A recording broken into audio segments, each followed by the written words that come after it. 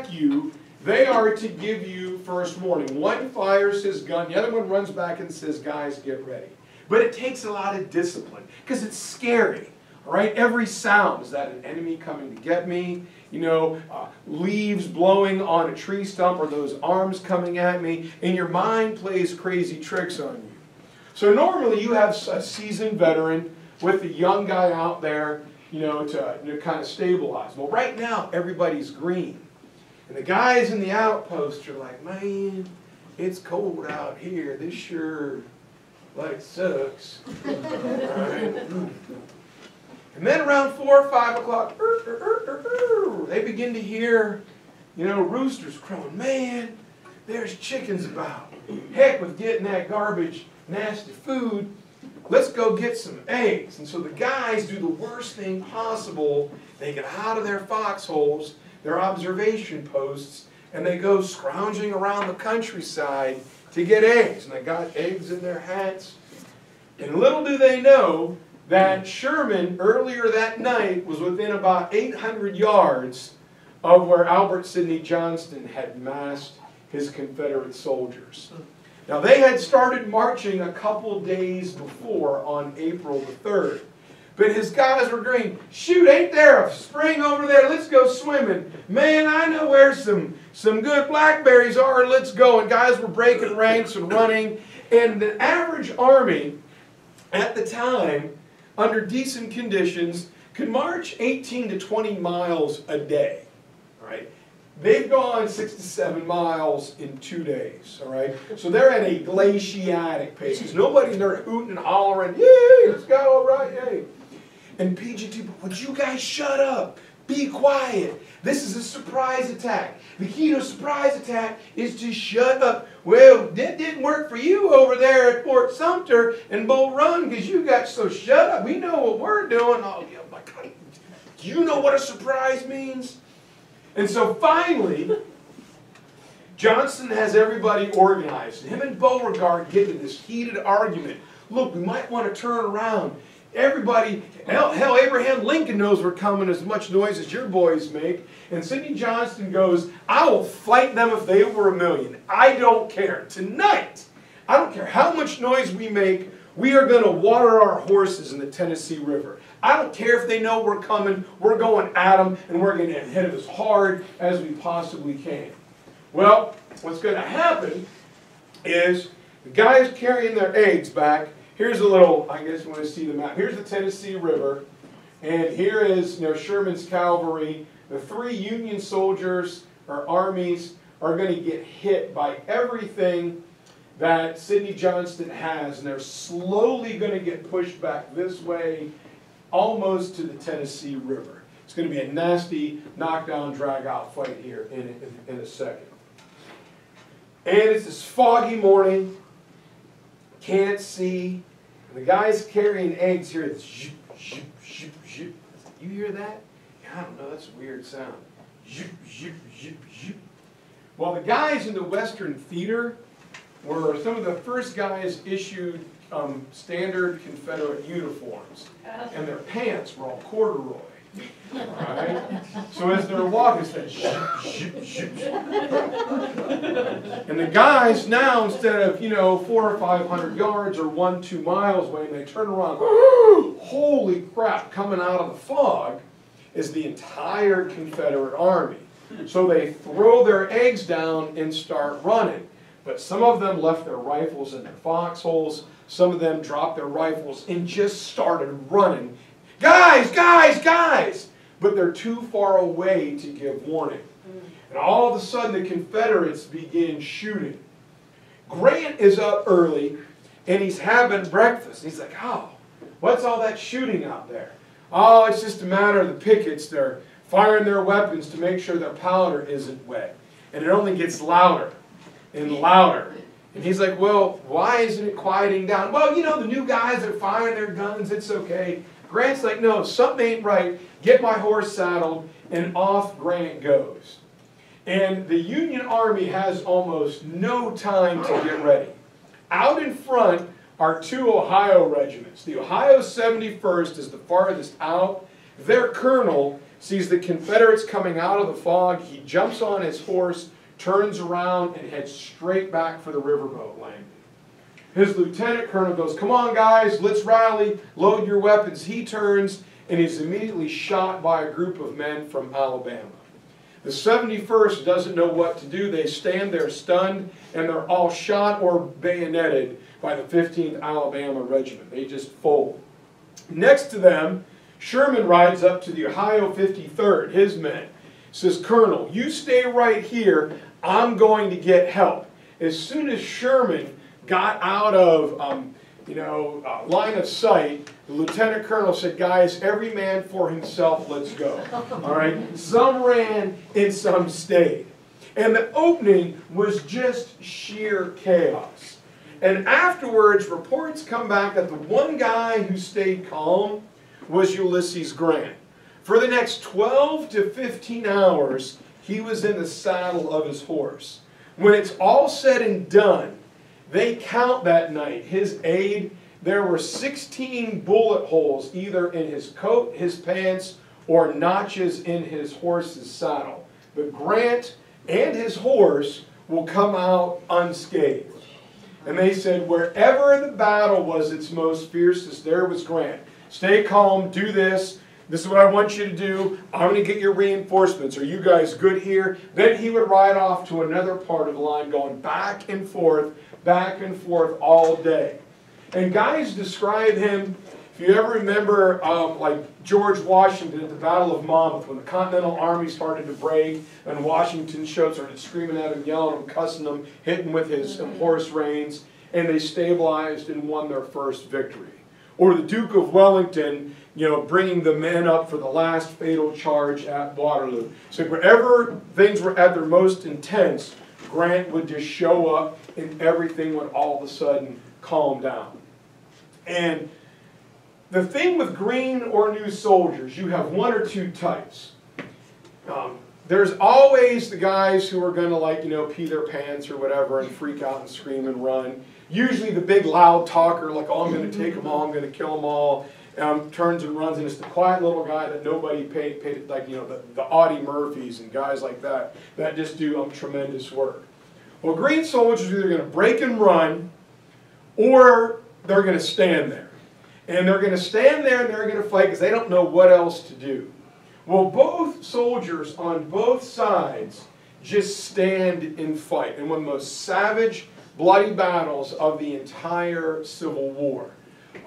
Very underrated that these guys, by all rights, and you couldn't blame them, they all should have ran. But some do, but most guys just stood there manfully under this incredible pounding, and they fought, and they didn't even know what they were doing.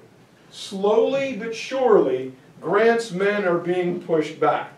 And he tells Sherman, "We can't get pushed back over the hill. If they get the high ground and we lose momentum and go back to the riverboat landing, we're dead. So we cannot go back past the church under any circumstances." And they say, Sherman said later, that they lost more men in the first 5 minutes of the battle than they did the entire rest of the day. Once the shock and the chaos was over, everyone just kind of settled in and they looked dead at them. They fought whoever was in front of them. They moved from tree to rock to tree stump without any organization whatsoever. They just kind of did what they felt necessary. If there's 4 or 5 guys here fighting, I'm going to jump in and join you. There's a story of this guy named A.C. Voris. And he was up front laughing. "Boys, they're just big gray squirrels. Don't worry." And he's shooting. And Grant says, "Colonel, you're shooting too much. Slow down. How many times have you fired your rifle?" 37, sir. "Well, God, that's a lot of ammunition." "Well, I hit 36 of them, sir. I had to shoot one twice." And Grant says, "Well, keep shooting. All right. You go right on ahead. All right. I'm all right with that." So Ben Prentice is going to be the guy on the far left. And as the entire Union Army retreats, his men kind of fall back doggedly, and they run into that sunken road. that sunken ditch. And they jumped down in it. And it turns out when they got down, they were about chest high. So the only thing the Confederates could see was like their neck and their chins.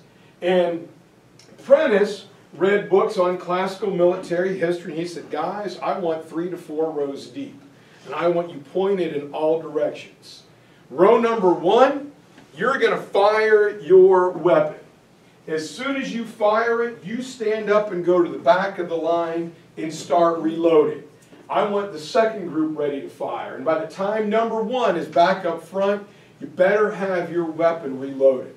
Now the best guys could load and fire a Civil War era rifle or musket about 3 to 4 times per minute. Those were most guys, and that's not when you're panicked and like freaking out. But what Prentice does is he puts up 180-degree circumference of fire all around his area. Anything that came near it gets blasted. And so Ben Prentice is going to command what is known as the Hornet's Nest. And him standing with 300 to 400 soldiers down in this sunken road holds the entire Confederate army at bay. A bit of it sweeps around to the right, and a little bit sweeps around to the left, but it's blocked by a river, and that's where Grant is riding back and forth, back and forth, back and forth. Prentice kind of has the middle. To the rear, the Union Army is in pandemonium. Guys are jumping in the river. They're trying, oh my God, we're all dead. We're all going to die. They're overloading riverboats. Some guys are chopping down trees to try and get them, to jump in and get to the other side of the river. But the Tennessee is deep. It had been raining. It was running very swift. And the other side of the riverboat landing was a sheer cliff. So hundreds of guys are drowning. Some are crying, please God help us. But it's only about 25% of the army. Up in front of them, some of the nastiest fighting in the entire Civil War is going on. Just a couple hundred yards in front of them. And it's 8:15 here, so I'll kind of speed this up. The Battle of the Hornet's Nest becomes legendary. The Confederates attack it 15 times. And across from the Hornet's Nest is this little field coming slightly downhill, and there's this patch of woods. And wave after wave of Confederates run across that field. First there were like bramble bushes and pricker bushes, and they're all mowed down. Fires is coming out. They bring up cannons, and they're firing the cannons down at the sunken road, but the solid cannonballs hit the ground in front and bounce them over top. And there's another thing known as canister shot. And canister looks like this. It is like a coffee can packed with about golf ball sized hunks of lead. And when it flew out of the mouth of the cannon, it acted like a giant shotgun. Just one of those steel hunks would rip off a limb. It was short range stuff. And they're firing it, and it was tearing down the trees behind the Hornet's Nest, but they couldn't decline their guns to get in there. And so the pile of Confederate bodies is stacking up again and again and again. And finally, Albert Sidney Johnston shows up. He says, boys, we got to get through this. And the guy said, General, they're fighting like a mad nest of hornets. We could hold up a bushel basket and it would be filled with lead in no time by them Yankee fellers up there. And at the time, the Confederates said that every Confederate soldier was worth 10 Union soldiers. The Union was saying the same thing. Well, at Shiloh, they find out that this isn't true. So Johnston says, okay, boys, we're going to fire 2 volleys of cannon, solid shot, then canister, and then follow me and let's charge. Kaboom! The cannons, fire out. They reload. Kaboom! He waves his sword, and he's on his horse riding across the field, and Prentice's men pop up like little prairie dogs, and they begin firing. And Johnston sees his men falling all around him. He gets about 50 yards out into the field. He sees his men have no chance. He waves his sword and orders a retreat. Being the good officer he is, He stands and waits. He looks right, looks left. His men are off the field, and he turns to ride off. And as he does, one last gunshot rings out. He looks around. Can't hit a guy on a horse, you know, loser, whatever. And he gets back to his lines and says, you know what? We're going to have to find another way to get around the hornet's nest. And as he starts to ride away, he sees a wounded, captured Confederate colonel who is bleeding badly. And he says to his own surgeon, see to this officer, make sure he's well treated. And he rides down this hill to the bottom near a beautiful peach orchard. He begins to give orders, and he looks at PGT Beauregard and falls off his horse. His men are like, General, you okay? General, did you slip? And they jump down, and my God, he's dead. Like, what? And they, you know, start pulling his hat off and feeling for blood, and ripping his shirt open, and there's nothing there. Someone says, look at his leg. Well, his aide pulled off his right boot. His right boot up to the knee had filled up with blood.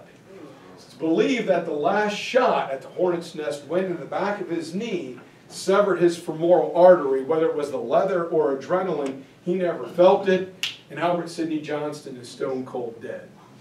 So now, PGT Beauregard is like, oh my God, what are we going to do?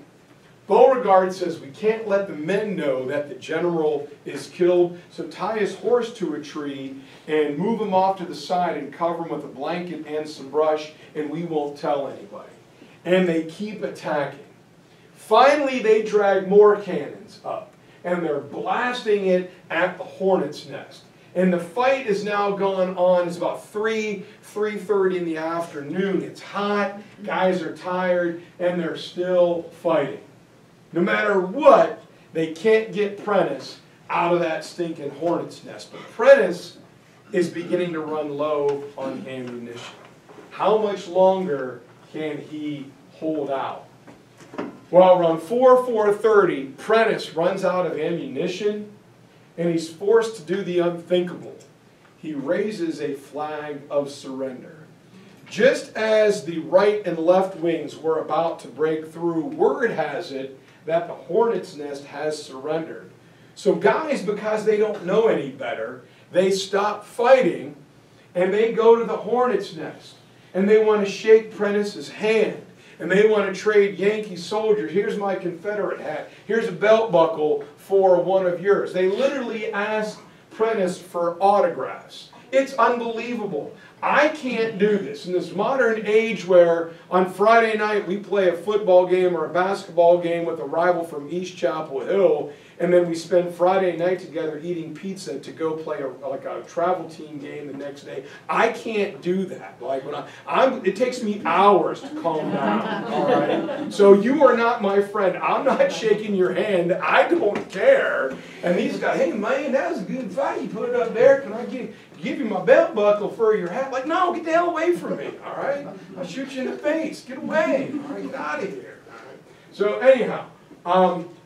Over to the left, this peach orchard was this like bizarre, like futuristic, you know, Armageddon-ish painting, where these beautiful peach trees covered with peach blossoms were almost like they were cut in half by like a cleaver or a samurai sword, and all these pink petals are falling on soldiers who are firing at each other across the peach orchard.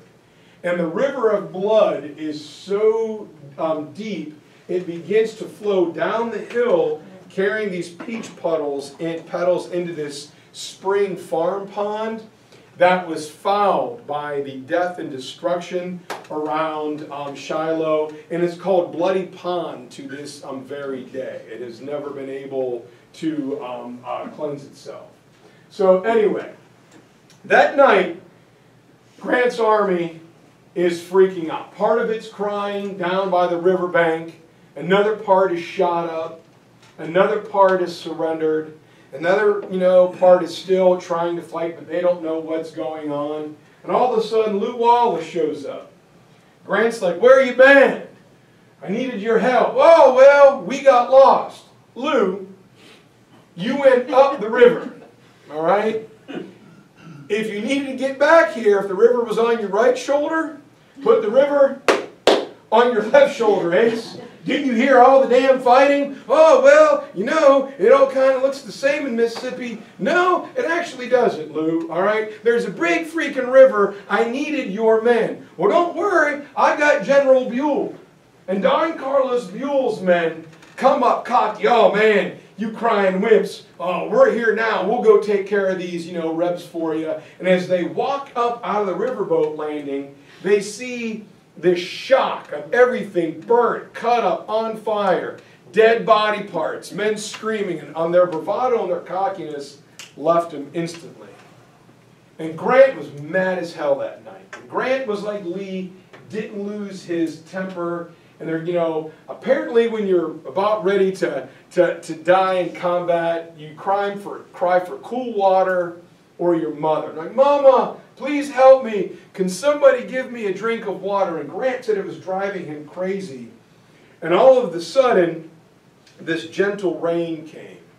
And Grant said God must have heard the pleas of the wounded. He sent them a brief, cool shower to calm them down. And Grant was leaning up against this oak tree. The big tornado a few years ago that blew away Joplin, Mississippi, toppled all but the stump of this tree. And there's cannonballs there now. And Grant was just sitting there kind of like this. And everybody was afraid to go near him. Like, dude, Grant is just hot. He's mad. He's just furious. He's going to kill somebody. And the only guy not afraid to approach him is his buddy Sherman. Sherman walks up and says, bad day today, Grant. What's that? It was the devil's own dame today, Sam. Grant says, yeah, but we're going to lick him tomorrow, though. And he looks at Sherman, he says, Will, I'm going to get fired for this. Or I'm going to lose my job. But remember what I told you last night when I wrote to Julia that it's my hope that this war will soon be over because the other side apparently lacks the will to fight? He goes, that's a load of crap. During the battle, Grant says he had this epiphany moment. He was riding back and forth getting shot at. They had this thought that crystallized itself in his mind. He said, these people, these Confederates, are never going to be beaten.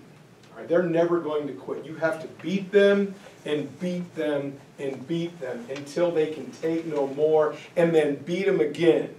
Because they are never going to quit. You're going to have to beat them, let them know they're beaten. He brings up a quote that Alexander the Great used to say, when you have a wounded animal, you have to drive the spear deep into it, pin it to the ground, and finish it off.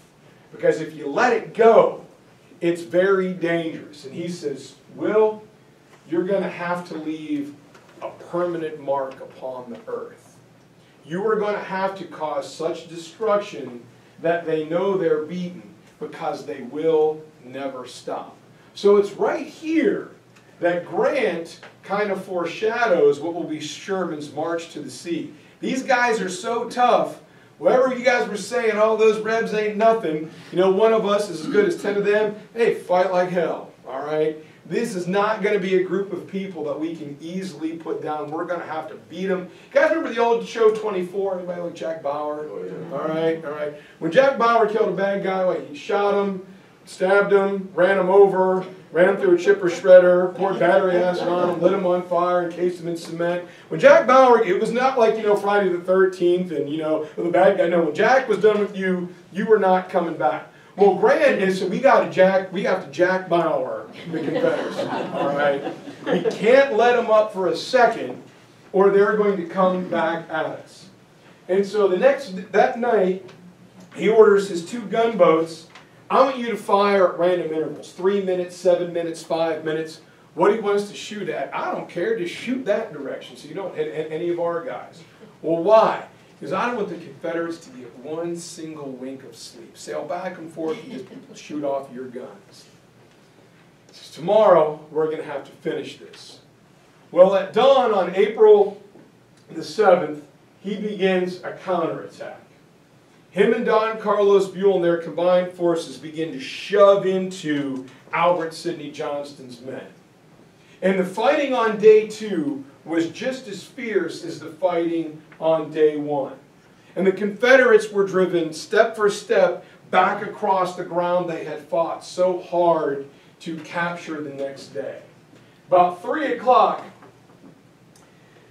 Beauregard sees his men are fought out. And there's a story that Sherman told that there was this Union artillery guy yelling at these Confederates down in this briar patch. Like, Brer Rabbit, come on out! Sherman's like, what are you doing? He's like, well, I think there's some Rebs down in there, but they won't come out. Well, you need to persuade them, hurry up. About an hour later, Sherman came back and the briar patch was just shot to shreds. He said, what were you doing? Well, we were firing canister down in there. Well, what for? Well, you told us to persuade them, and them rebel boys took a lot of persuading.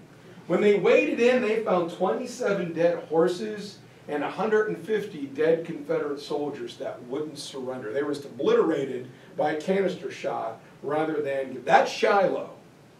And as it was done, as Beauregard's men begin to retreat back to Corinth, instead of running them to ground, Grant's men just kind of shoot them. Like, we're gonna get close enough to make sure that you don't turn and counterattack us, but we don't really want to fight anymore.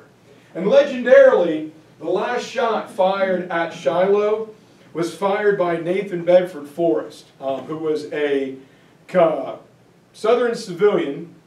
He was an animal trader and became a slave trader, and with his own money outfitted 500 cavalrymen, saying, if you want to kill Yankees, ride for me. So he's never officially in the Confederate Army, but he claims the rank of a colonel. And he's riding around making sure the Union soldiers stay just far enough back. And 4 guys come out of the bushes and surround him. There he is. Kill him. Kill the gosh darn rebel. And he turns as a Union soldier tries to bayonet him. And the bayonet misses, and the guy shoots, and it goes through Bedford Forrest's rib cage. And I'm not a big Nathan Bedford Forrest fan, but if this really happened, he's pretty cool. He reaches down, grabs the Union soldier by the scruff of the neck, yanks him up on his horse, uses him as a human shield, rides away, throws him down, salutes, and then gallops off back to Corinth. And that is supposedly the last shot fired at the great battle of Shiloh.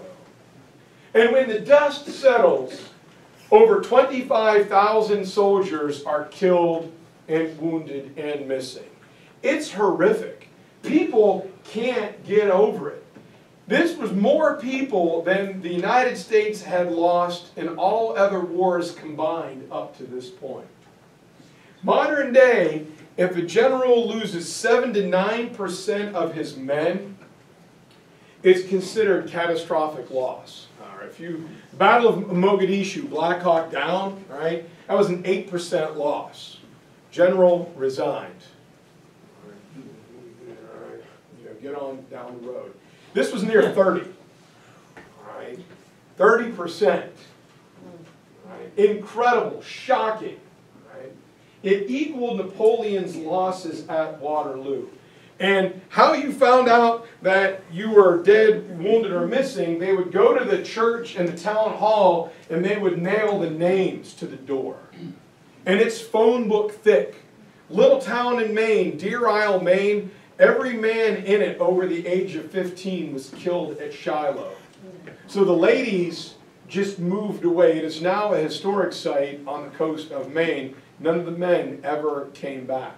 It was shocking. People didn't know what to do. Here's this guy saying you could wipe up the blood spilled in the Civil War with one handkerchief. First Bull Run was really not all that bad. 20,000 people? You've got to be kidding me. And Shiloh woke America up to what the Civil War was going to be like. Right? It was like Guadalcanal in World War II, all right, which the government suppressed until President Roosevelt said, I think we probably better tell people what's going on out here. No one could handle this. People called for Grant's head on a platter, but nobody knew there were 30 more Waterloos yet to come. All right, number 1 being Antietam. 625,000 people will be killed or wounded in 4 years of the Civil War. We get 25,000 in one blow. As a result of this, Because he was a big name, everyone says Grant was drunk. In reality, Grant wasn't a drunk. When he missed his wife, when he was lonely, every now and then he would go on a bender for like a day or two, but normally when he was off duty. So calling Grant a drunk is really not true, but it's a way to get him benched. Mary Todd Lincoln lost a half-brother in Confederate, and she said, "My husband will fire Ulysses Grant." And Jefferson Davis said, "Our strongest pillar is cracked. How are we going to win without Albert Sidney Johnston?" And so, it's a young Illinois beat reporter. I know we got to go here for the basketball game. Elihu Washburn was a Chicago Sun-Times news reporter, and he knew Lincoln from the circuit when Lincoln was a lawyer and the Lincoln-Douglas debates. And when he hears that Lincoln is going to fire, and he puts Grant behind a desk, he goes to Washington and gets an appointment. Says, "President Lincoln, oh, Elihu, what's going on? You here to write a good article about me?" "Well, yeah, but I got to tell you, sir, I was out west, and I was with Grant when he arrested his own friend, Simon Buckner. I got to tell you how that ended. And I got to tell you, sir, I was at Shiloh, and the only guy that seemed to know what the heck was going on was Ulysses Grant. And as a prisoner, many of the Confederate officers said, 'Man, you know who the heck I wish we had fighting for us? Was that guy riding around on his horse all day. It was Ulysses Grant.'" He goes, "So, sir, he wasn't drunk. I know a lot of guys died, but if it wasn't for him, we would have lost that battle." And Lincoln says, "Well, the heck with it. I don't care if he is drunk. He's the only general I got that's fighting and winning." And Lincoln reinserts Grant as general and sends him on out west for the next big battle. If you ever get a chance to go to Shiloh, there is the cemetery. It is absolutely beautiful. Right down here in this dark path is the riverboat landing that goes down. It's extremely picturesque. The only problem is you're about 3 hours from anything. Yeah, all right. You got maybe Memphis, or maybe what's the town that, oh God, I don't forget his name right now. Psycho T. Come on, number 50. I'm drawing a blank. Carolina basketball. Tyler Hansborough. Yeah, Poplar Bluff. All right. I mean, it's really, there is nothing there, but it is really cool. A really neat little cemetery. And that's it for this week, guys. Can't believe we did that in an hour and a half. Almost forgot. Grant did go get Simon out of prison. He paid for his release. He gave him $60 and said, "Simon, I got you out. We're even up. If I ever fight and capture you again, I can't do this twice. So please do not re-engage me." Whenever Simon Bolivar found out where Grant was, he asked to be reassigned so he didn't have to fight his buddy for the rest of the war. Next week, you're going to be really frustrated in the Peninsula Campaign when the Union Army wins 6.5 battles and still finds a way to lose. And if you ever go to Washington, go up to Arlington House by the front door. There's always a rocking chair. Sit in that rocking chair and kind of channel your Robert E. Lee. Like, I wish he would have taken the job. This whole thing would have been over. All right. If you have any questions, I'll be around. If not, guys, I'll see you next week, hopefully. Thank you.